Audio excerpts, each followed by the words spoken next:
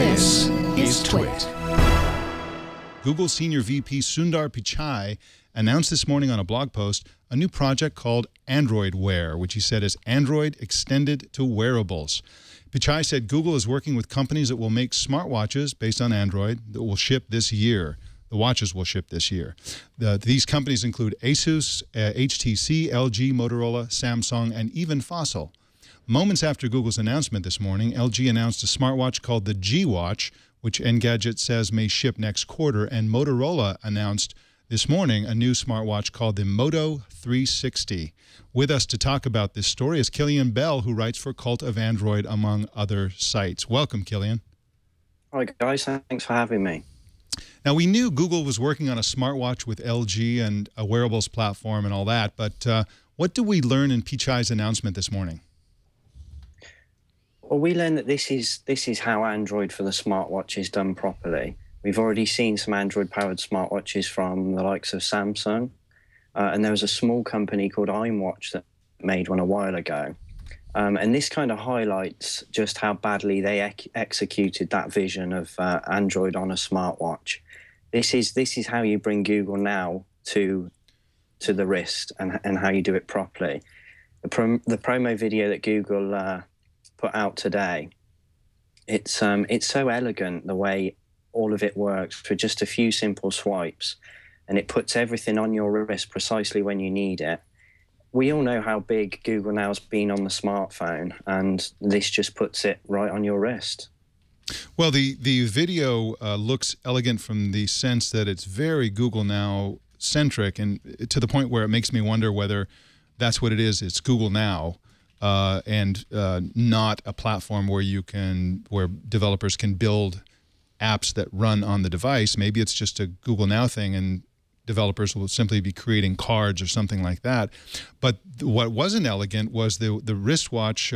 Some of the watches that they show in the video are just gigantic. They're exactly the thing that made smartwatches fail in the past. It looks like a big blocky square thing lashed to the wrist, and it's it's a form factor that's kind of, yesterday's failed platform. What do you think about that?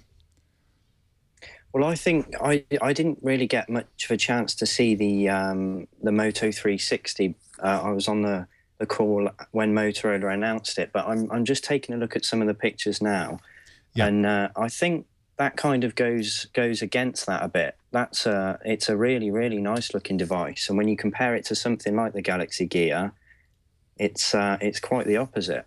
You're absolutely right about that. Now, just for those who are listening rather than watching, Google's video that accompanied Sundar Pichai's blog post showed a variety of watches. Some of them were, as I described, big, blocky, square things that look very unnatural on the wrist, and others were, as Killian described, especially the Moto 360 watch, which is round. It looks, when it's not running the sort of Google software interface, can look exactly like a traditional, elegant, it's a very beautiful watch. And again, it's round. It kind of sticks up above the wrist a bit, but it is round and pleasant. I would certainly wear it.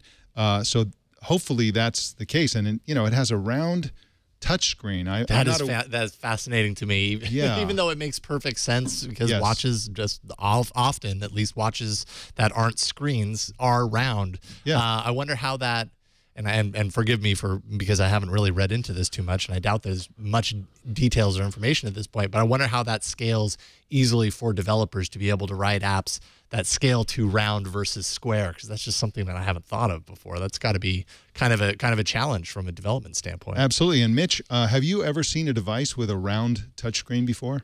I never have. It really strikes me as a major engineering challenge. I do see a bigger picture here, though, which is, I already have a computer in my pocket. Why do I need one on my wrist? That's not an original thought to me. It was an essay I read that was speculating about what Apple might be doing in wearables last week. Well, I can answer that for you, Mitch. Okay. At least with my own theory. My own theory is that with wearable computing, you really get it when you do it. It's kind of like the iPad. When everybody described the iPad before it shipped, everybody thought, well, who needs that? A low-powered, underpowered tablet I already have a phone in my pocket. What do I need an iPad for? But once you use an iPad, you're like, wow, this is really cool. You know, I really could use this for lots of things. It was mostly the feeling that it gives you when you use it. It feels good to use. And I have the feeling that these wearables, and I certainly have the feeling when I use Google Glass sometimes, the feeling that it gives you of having information right there, it's a different relationship with information. It's a different relationship with the internet. It's a different relationship with communicating with the people you care about or people you know in business or whatever. And so the big advantage of wearables, at least in the early days, is going to be how it makes you feel. It feels really good to do that, and it changes your behavior because of how it feels. At least that's my theory. What do you think, Killian? Are you a booster of wearable computing? Yeah, definitely. I think you really hit the nail on the head when you said you don't know you need it until you try it. I've been using a Galaxy Gear for the past few weeks, and I wasn't really interested in it until Samsung sent me one to test. And like you said, until you've got the notifications on your wrist and you can read text messages while you're having a meal in a restaurant, you don't want to be rude and pull out your phone. But when you've got it on your wrist and it's right there, it kind of it flips it around. You don't think you'll need it because you've got the smartphone, but then in some ways you think, well, why do I need to read my text messages on my smartphone anymore? They're right there on my wrist, and until I need to reply to them, I don't need to get my phone out of my pocket.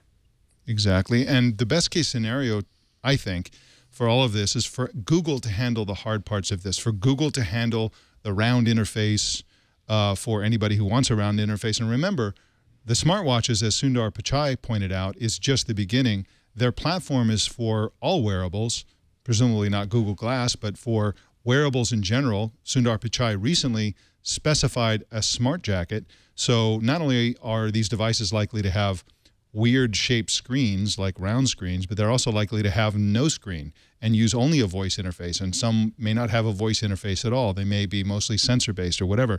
So hopefully, if Google does this right, if they really want to knock this out of the park, they'll handle all the hard stuff. They'll handle the integration of apps coming from the phone and then being displayed through Google Now, being interacted with through the voice interface of Google Now. And we've already seen some indication that that's the case. I think it was last year or 2 years ago or something like that. We saw information showing up around their Android at Home functionality.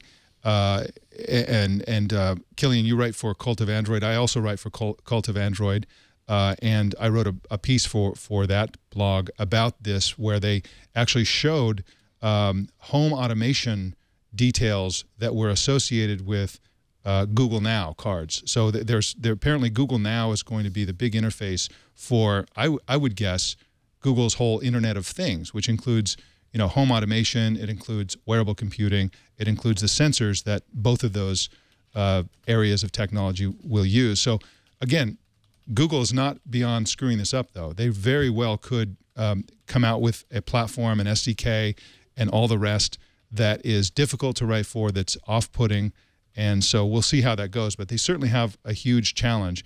Now, Killian, this we mentioned the Google Now-centric aspect of this, and certainly the promotional video was very Google Now-centric. Do you have any indication whether that's it for app developers? They have to write the app for the phone, and then the information pops up in Google Now? Or is there any indication that there's actually going to be the ability to write apps that are downloaded to the device and running on the device? That's going to be the interesting bit for me, because Google said that it's going to be pushing out an SDK this week for Android Wear, but there doesn't appear to be an app drawer like you have on an Android smartphone. Sorry, there's nowhere to store apps. It all looks like it's very much integrated into Google Now. So it'll be interesting to see when those first third-party services come along. It'll be interesting to see how they run on Android Wear. It's also interesting, Mitch, that Sundar Pichai said that this will enable multi-screen interface so that the smartwatches, for example, and probably other wearable devices, will be used for controlling a phone and presumably also televisions and stuff like that. So that sounds pretty cool to me. I'd love to be able to control my TV with a watch. I'd love to be able to start playing music with a watch that plays over there, either on the phone or on on a PC or on a TV or something like Control that. your Chromecast from your watch. Yeah, wouldn't that be I'd use cool? that every day. So is that a compelling interface, Mitch? What do you think? What do you think about the future of this multi-screen vision that Pichai hinted at here? It seems candidly to be even less compelling than the text message interface, because if I'm listening to music or watching TV, I'm probably in a position where it's even more convenient for me to get out my phone or my tablet. I do think wearable computing in general has a future. I just think it's going to be a tough sell with a watch. I think we might see a finger ring, be more popular. Yeah.